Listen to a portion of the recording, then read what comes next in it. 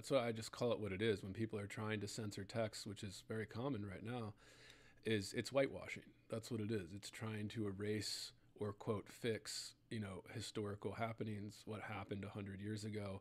There's nothing we can do about it, really. We can put it into context when we're teaching these texts or assigning these texts. But I mean, there's no going back, right? Like, there's no like, oh well, And was Mark Twain a racist? Probably. This is why I get into troubles, because I would consider myself center left. People get upset with me when I say that, but like, at least politically. But I think that there's an overemphasis of political angles on things. So like, the desire to change that, even the kind of sensitivity readers at publishers, they are an inherently political thing. Like, the only reason sensitivity readers exist is to kind of lay down laws around what is acceptable and what is not. And then it gets even very shaky. I always use the Roald Dahl stuff as an example, because stuff that was edited out of Matilda, they took out Rudyard Kipling, the reference to Rudyard Kipling in Matilda. Why did they do that? Why is that taken out? Like, is that some, it's political motivated, where they replaced it with Jane Austen. So now Matilda isn't obsessed with Rudyard Kipling's poetry. She's obsessed with Jane Austen. That strikes me as not even like a sensitivity. That strikes me as an inherently kind of political whitewashing.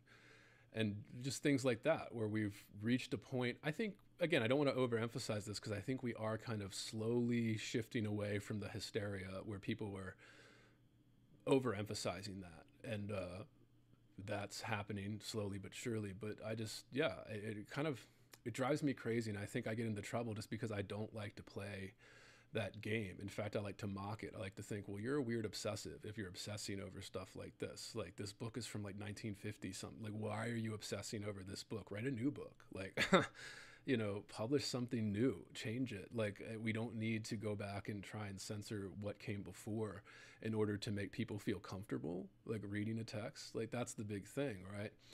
And it's motivated by this, oh, we're making it better. We're making it better. We're fixing it. We're making it more appropriate. And it's just like, well, by doing that, we're also destroying like the history of literature. There's no making that better. Like, there's no fixing that. Like, it happened. So like, yeah. And I think that just comes from a desire to want to do good. So it's always kind of well-intentioned, but I think we've very quickly spilled over into overreach, into the idea that artists are not allowed to experiment or make mistakes, or even just use something for emphasis in an artistic way. So that's really my only concern with it. I always say I'm on the side of art. Like, I'm on the side of art. Like, I really don't care about the political stuff in terms of literature study. I care about the books. I care about the artists. I care about the history of it, the kind of legacy of the entire culture. I think that that's dismissed as easily replaceable or something like that. I say, no, no, no, no. Like, this, like, we can only write the way we do now because of thousands of years of history and culture that came before us. However ugly, however, horrid it is to look at now, it's just, this is it. Like, we have to kind of build on top of it. We can't be eliminating things, or the foundation crumbles and then we have almost nothing.